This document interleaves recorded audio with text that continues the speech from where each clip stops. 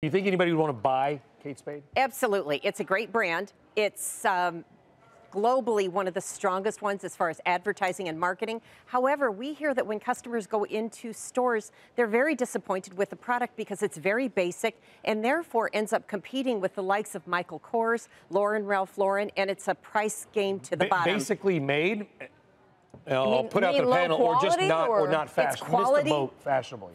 Missed the boat fashionably, and the quality is substandard, and they're disappointed in it for the price. We should say this is not a luxury brand, but what they call an aspirational luxury brand. Yes. Which is pretty significant, right? Coach also an aspirational luxury brand, right? That's correct, except that Coach is doing well. They have a lot of fashion. They've upgraded. The quality that you saw 4 years ago has simply gone, and now it's much better, and it's sold very well per holiday, according to our checks. So very different story. What kind of buyer would want Kate Spade at this point? Because it's a little bit of a turnaround story at this point as well. The handbag store, I mean, Coach is in the midst of its own turnaround, which is showing signs of traction. Michael Kors is having some difficulty. They're probably not on the market to buy. Tory Burch, a private buyer, why would Tory Burch want a headache of Kate Spade? Well, I think that, I'm not sure about Tory Burch, but I think an apparel brand might want it because they don't want to have to create their own handbags. They want some systems and a supply chain that is up and running, and all they have to do is distribute it properly and get it back on track. So who does that suggest?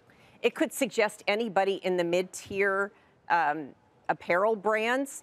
Could be somebody in... Like a VF Corp, maybe. A VF Corp could do it. Only because they buy everybody. Yes, yeah. G3. G3 has a lot of them. The Brazilians.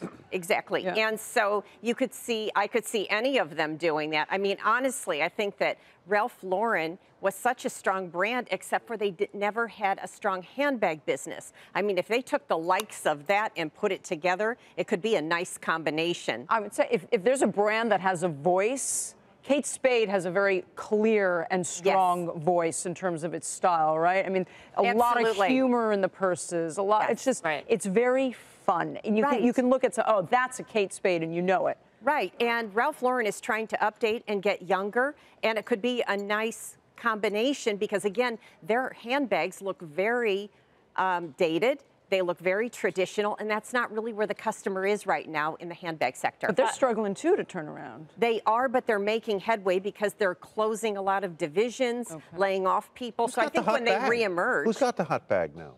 Coach is hot, Gucci is hot, and Saint Laurent. Those are the 3 handbag brands that are performing well. Everybody else, they're competing on price. Dinosaur bag, Coach. It's outstanding. Oh, is that what dinosaur? Is that what we was talking about yesterday? It's the dinosaur bag, and it's the monogramming of it as well. You could do the monogramming as well as the little stamp imprint of a seahorse or a dinosaur or something like that on the bag at the register and have it ready for Christmas. It was a big seller.